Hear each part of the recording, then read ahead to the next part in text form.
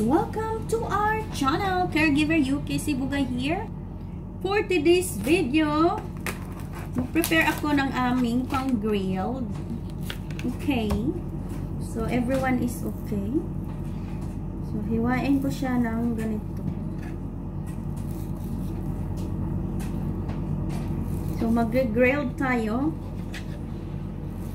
And this is yung ano ng pork. So, sa atin, mahal to. Yung ano talaga, laman, no? Dito, mura siya. Minsan pa nga, sale. So, ito ay naka-sale. So, lutuin ko na siya, guys, dahil medyo matagal na to. Matagal. Hindi naman masyadong matagal. Yung ano lang, na nasa freezer. So, ngayon, lagay natin dyan. May mga lagayan tayo, no? Kailangan natin ganun para mabilis ang pagluto, manipis, no? So medyo maganda tong ating kutsilyo, napaka straightforward, char.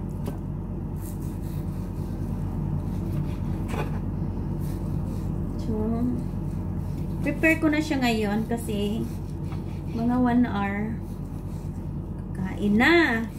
Ganarn. Ganarn. So, alam kong hindi naman ito mauubos, but we just do it.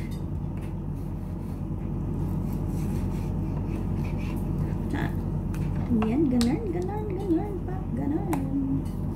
So, kumusta ang lahat?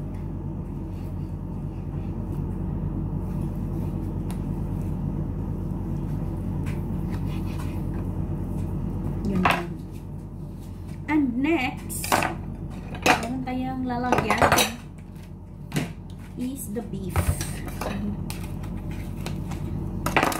Is the thing. So, ito kailangan nating nipisan.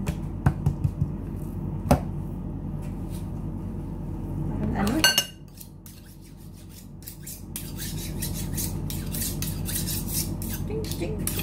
Parang ano hugasan naman natin to, so okay lang yan, no?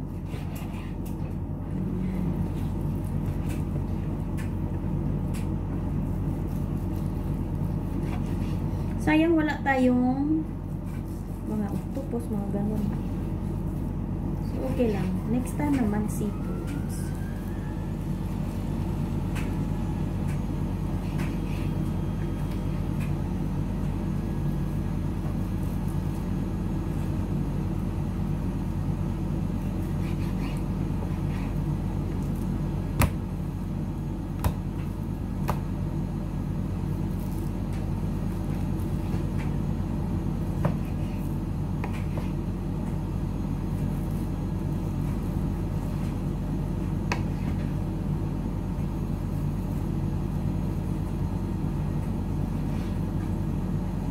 Ganun, ha?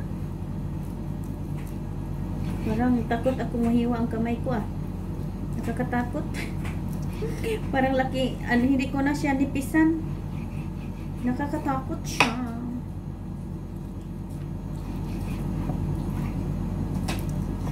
Ganunin ko na lang.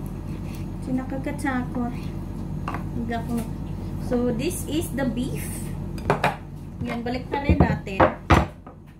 And now, this is the duck. Okay?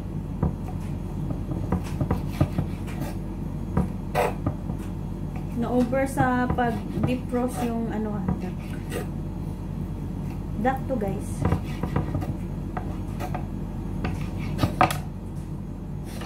Ito yung ilong ko. So, we know that the duck is, they have a fat skin.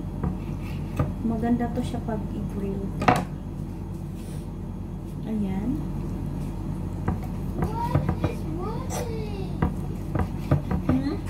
It's there in the chair. In front of the where you get all your toys. ito yung ducks, guys.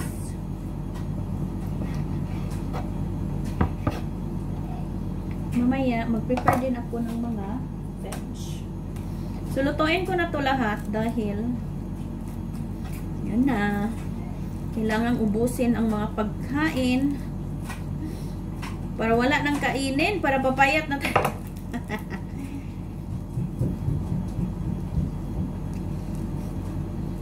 So, malinis ang duck nila dito dahil naka-farm siya.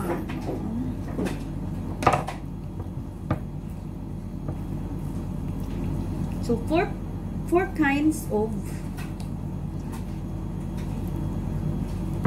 meat.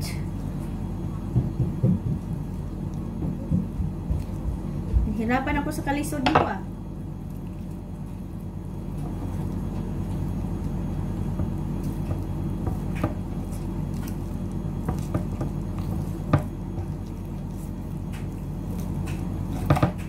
Ayan.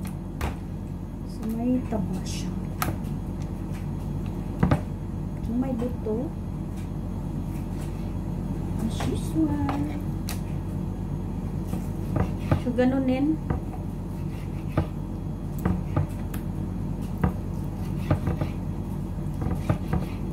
Tanggalin ko tong masyadong taba dahil baka uusok. Kasi doon lang kami magre-grilled sa loob ng aming tahanan. So, ayan, marami na siya. Maraming ganyan. So, ito pa isa.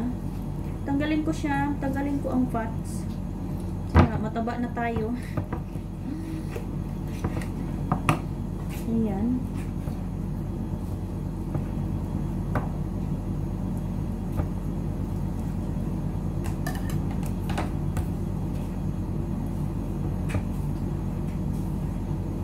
Okay.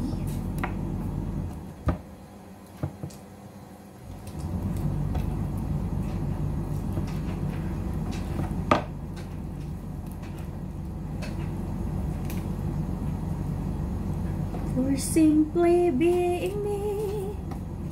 La la la la la la la la. La la la la la. La la la la. La la la la la la. La la. Sus, nagutay-gutay na ang karne. So, ito yung butcher na walang alam. No? Ito yung butcher na walang alam. Walang kamuwang-muwang. So, yan, may laman. So, marami siyang laman pala. Ano yan?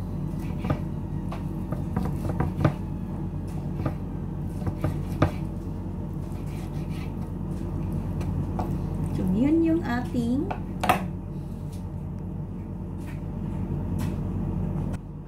and next is our chicken. So, mayroon tayong mga chicken, guys, pero nasa buto. So, may buto to. The reason na gagamitin ko siya, guys, dahil sana ano lang, yung laman lang. But, because nag-sale kasi ito siya, guys. Nag-sale siya, 3 pound, yung buong may legs na, may wings, may ganito.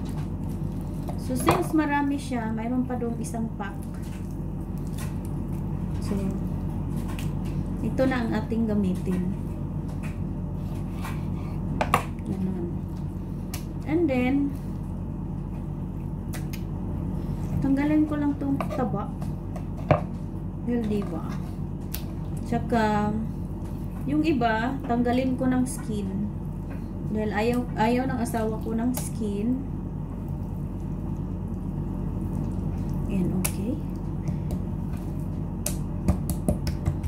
Ganyan lang siya. Para ganyan lang, no? And then this one also, we're gonna remove the skin because he don't like skin.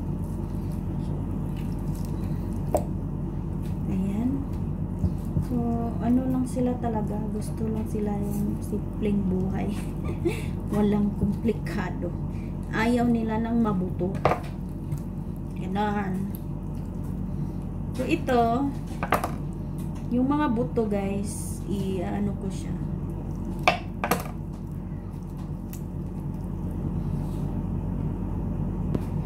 And then, we have some veggies.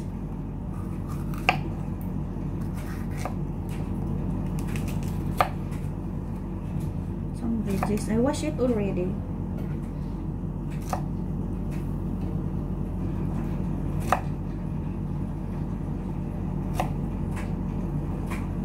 And then there is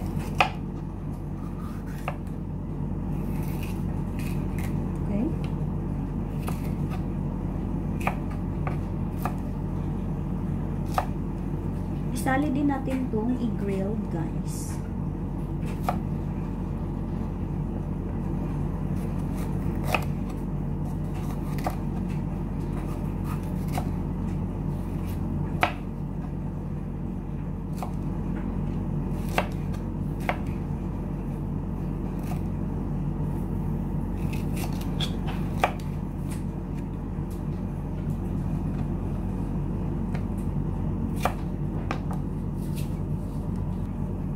Then we have some mushroom.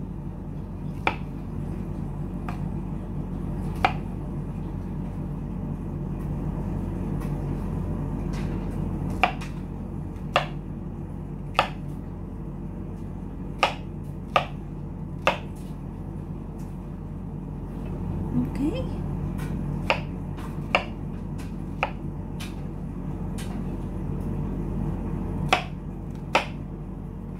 And it's still crunchy. And I have this. You can grill them also if you like.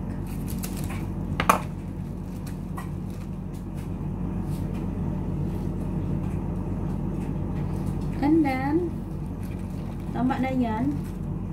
So, ilagay lang natin ito sa gilid. Then we have some onions.